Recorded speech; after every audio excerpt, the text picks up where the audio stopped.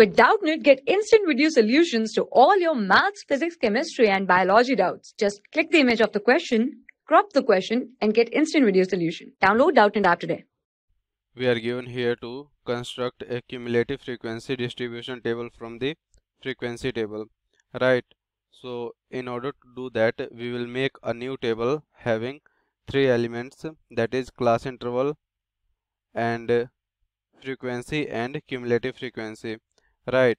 So we will first of all draw new table. So our new table will be something like this. We are drawing a new table,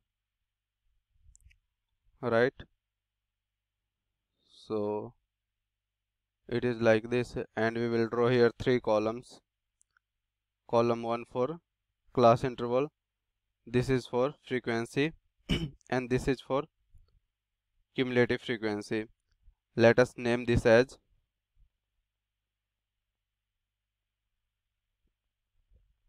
right.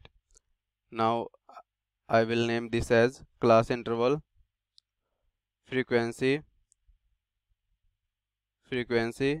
and this is cumulative frequency, and I write it as CF, right?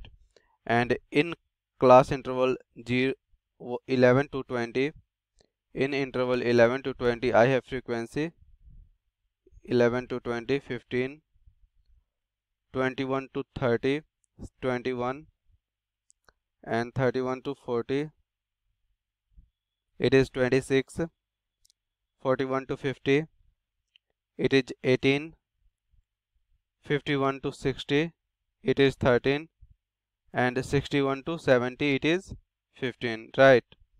And cumulative frequency is sum of current frequency plus previous cumulative frequency, right? Initially we don't have any cumulative frequency, so we will take it as 0. So our current frequency will become this plus this, so it will become 15 plus 0 equal to 15. It will become this plus this, so 21 plus 15 is equal to 36, right? This frequency will become sum of this plus this, so it will become 26 plus 36, which is equal to 6 plus 6 is 12, and 3 plus 2 5 plus 1 6, right? And this will become sum of this plus this, so 62 plus 18 is equal to 2 8 10 and 6 7 and 1 remainder 8, so 80. This plus this, so it will become 80 plus 13 is equal to 93, and this is sum of this plus this, so it will become 93 plus 15, which is equal to 108. So this is our cumulative frequency table, and this is our answer. Thank you guys, thank you for watching this video. For class 6 to 12, IIT JEE and NEET level. Trusted by more than 5 crore students. Download Doubtnut app today.